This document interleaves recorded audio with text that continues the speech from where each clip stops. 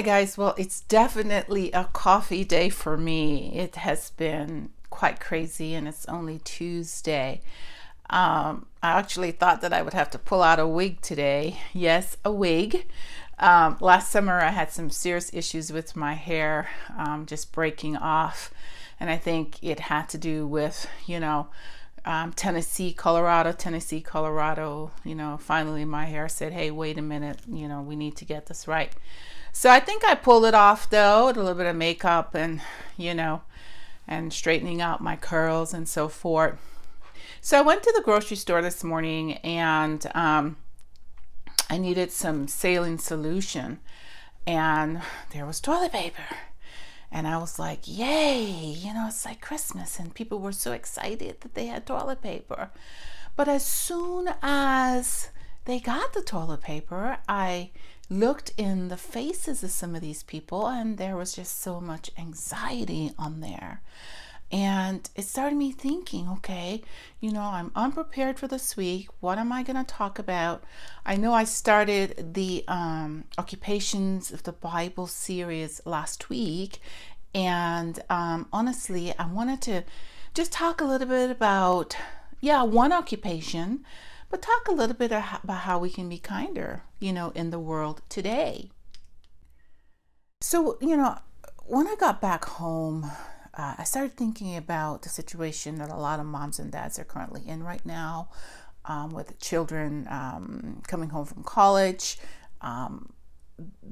parents being forced to work from home because of office conditions, and trying to keep everyone healthy, and and of course schools being closed for the younger ones and so forth. So there's a lot of responsibility, more responsibility that parents currently have. They have to make sure that the children are home, that they're fed, they're clothed, they have things to do. And on top of that, they also have to make sure that the kids are quiet because, a lot of parents are working from home now. So I started thinking about the stories of the innkeepers, right? I believe there are several that are mentioned in the Bible, specifically in Genesis 42:27, 43:21, I believe, Exodus 4:24, and then we look at Luke 2:7 and Luke 10, I think it's 25-37.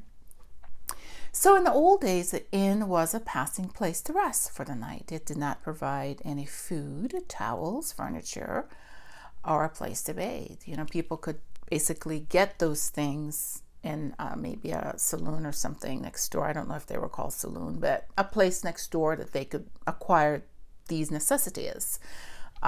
It didn't have a landlord. It was just simply a structure and a place to lay your head as you're passing through a town.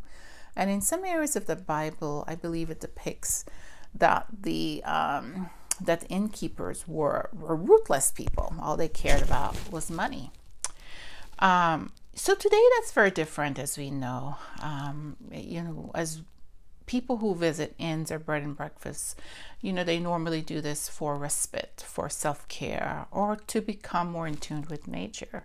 Personally, I visit my bed and breakfast for all this, plus the warm ginger peach muffins placed at my door each morning. Hey, I have my priorities, I really do. In all seriousness, though, as a profession, I myself have taken innkeeper classes for a later project that I'm currently involved with alongside a couple of friends and partners. There's actually a couple in Colorado, I think it's Southern Colorado, who teaches these classes. I think they do it every 3 months or something like that. And if you're interested in knowing more about them, I can certainly get you that information. So, but to stay in line with what's going on in the world right now, there are many moms and dads, like I said, who are led to become the innkeeper of their homes. Our lives have been disrupted.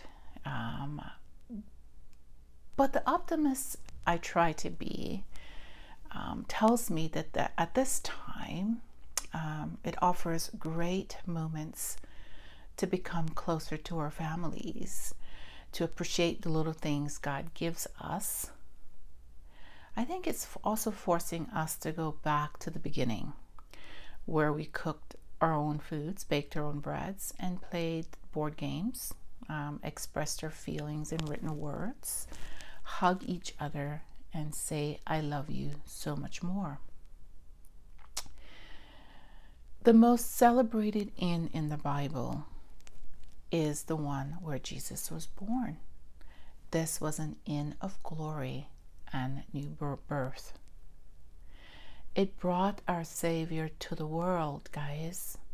The same Savior who compels us to know he comes to us just as the kind Samaritan who helped the man attacked by robbers on his trip from Jerusalem and Jericho.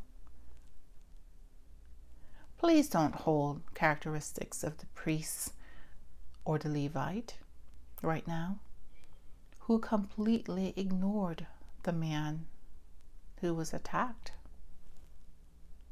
Show kindness.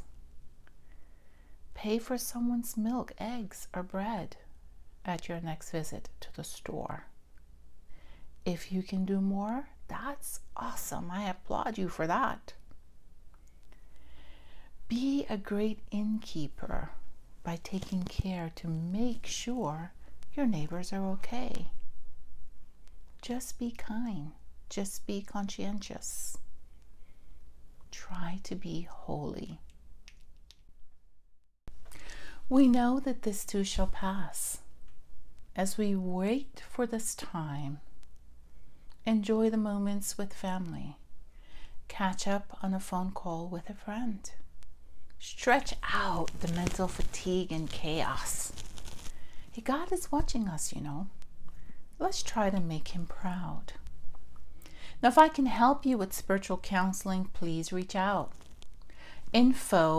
I've provided info in the description below. Now, until I see you guys again, please leave me comments on how you are.